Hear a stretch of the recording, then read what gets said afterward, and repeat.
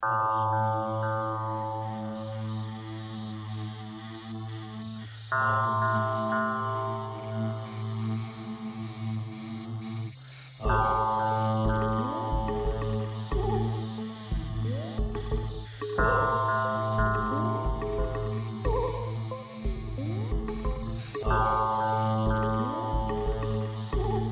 60s had this emergence of the psychedelics linked with a lot of social justice movements, anti-war movement, women's rights, environmental rights.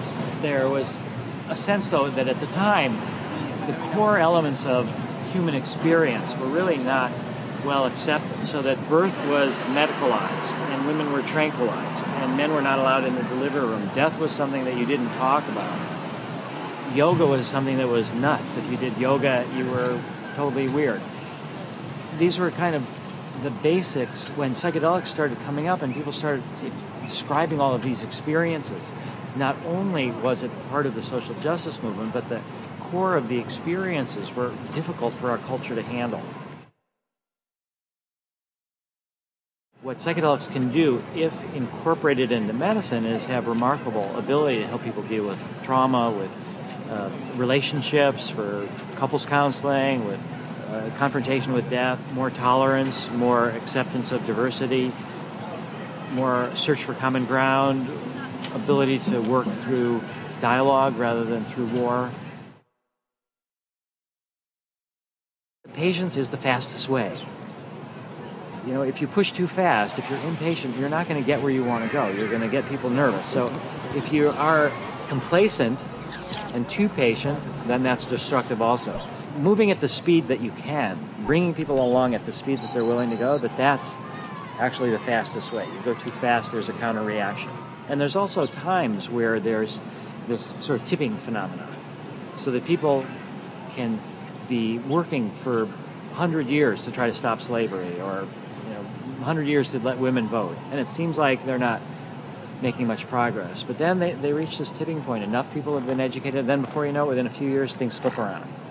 We want to think we're at this tipping point, and we want to think changes are right around the corner. So the point is, would we do anything differently? Are we or aren't we? We still have the same choices. Are we going to try to work in the ways that we think are most effective? I wish and hope that this tipping point is near. I can't really say.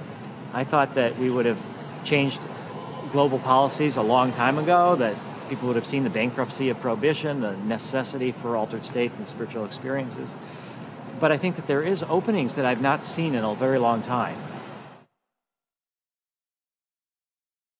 I think we are living in crucial times. There's no doubt about that. Whatever the Mayan calendar happens to say or not say is irrelevant. If you look around, we're living in crucial times.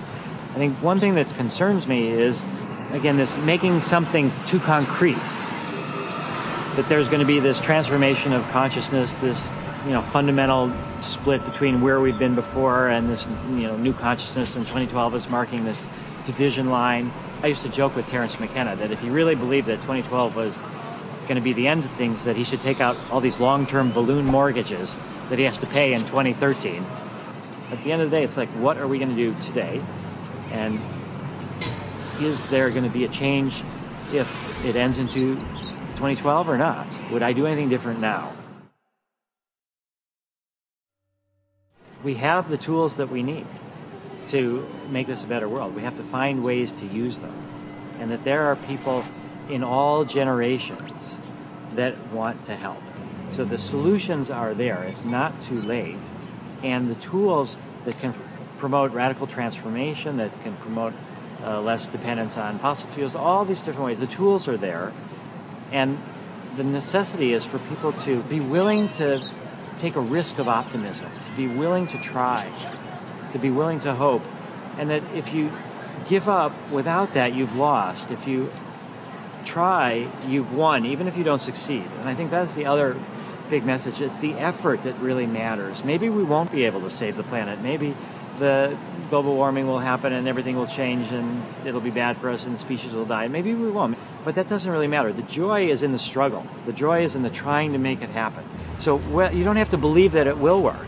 I think that's the first thing, is it doesn't, you just have to believe there's a chance. Are you waiting to be stable? Will you make yourself free?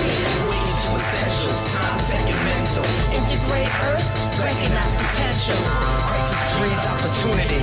Are you waiting to be saved, or will you make yourself free? Awaken to essentials, time, tech, and mental. Integrate Earth, recognize potential. Crisis breeds opportunity. Are you waiting to be saved, or will you make yourself free?